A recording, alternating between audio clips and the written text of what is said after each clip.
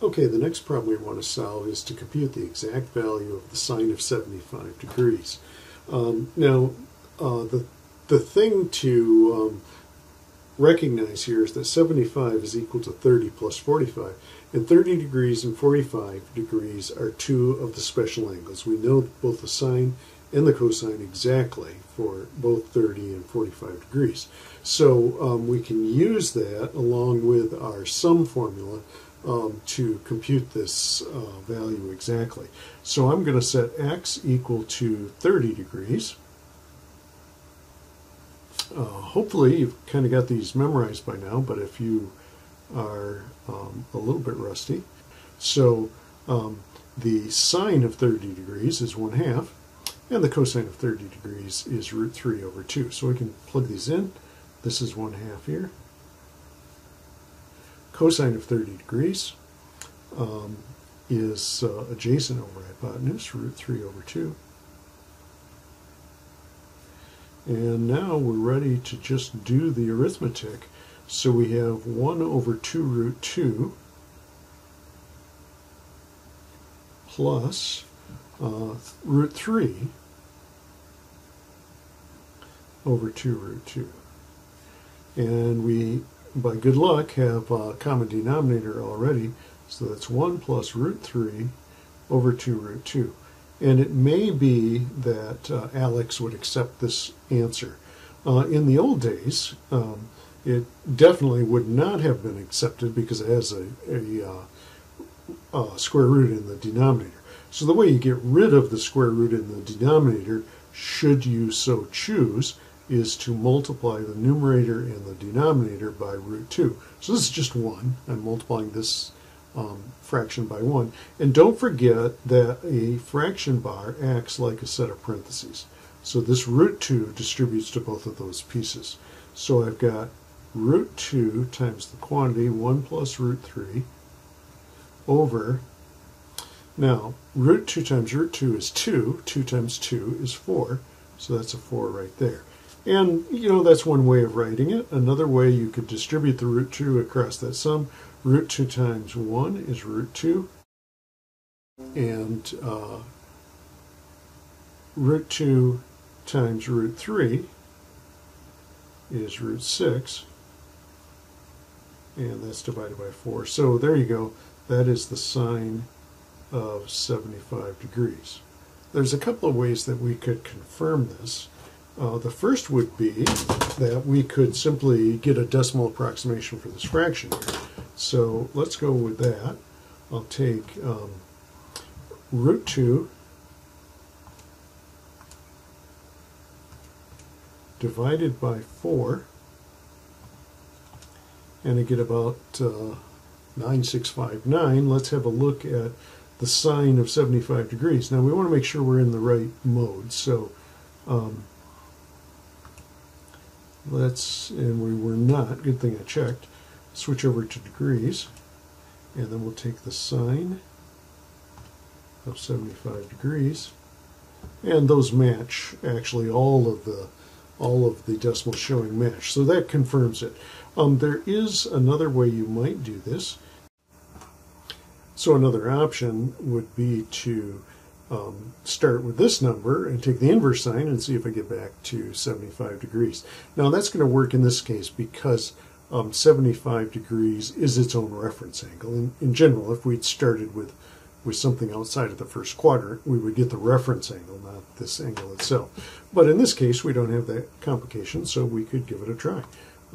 You'd have second square root of 2 plus square root of 6,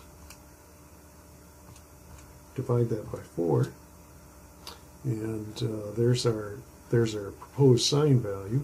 So take the inverse sine of that number, and we do get, in this case, it came back to exactly 75. We would have been happy if it would have been 74 and a few nines. Okay, so that's how you find the exact value of any angle, where you can easily break this down to a sum or difference of angles for which you know trig functions exactly. So let me mention just one more then. What would we do if we wanted to know the sine of 15 degrees? Well, in that case, we'd say 15 degrees, we could get that this way. It's 45 degrees minus 30 degrees, and then we have a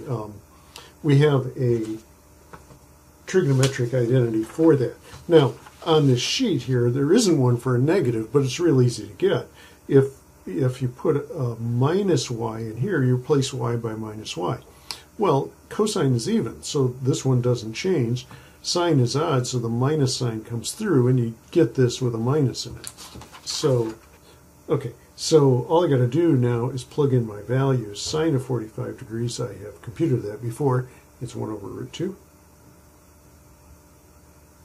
And cosine of 30 degrees is root 3 over 2 minus cosine of 45 degrees. Cosine of 45 degrees is 1 over root 2, and sine of 30 degrees is 1/2. And we get something very similar to what we had before, except we're going to be subtracting. So let's get it over 4, since that works nicely. Multiply up and down by root 2 here, so I have root 6 over, now when I multiply by root 2 here, I have 2 times 2, 4. And here I'll multiply up and down by root 2. Root 2 over 2 times 2 is 4. So we get root 6 minus root 2 over 4. Very similar to this, but we've got a difference, and that should be the cosine, or the sine of 15 degrees. So let's give it a try. Gives me that value, and the sine of 15 degrees is also that value. So it is confirmed. So that's how we deal with angles that can be readily expressed as the sum or difference of two of the special angles by means of the sum or difference formula. Now, of course, you could apply this to in more than one step. So now I have the sine of 15 degrees. I could use a half angle formula and find the exact value of the sine of 7.5 degrees. And having done that, I could add sine of 30. I could have the sine of 37.5 degrees, because it would be the sine of 30 plus the sine of 7.5. So by taking multiple steps, you can get exact values for lots and lots of combinations of the standard angles that we've learned exact values for.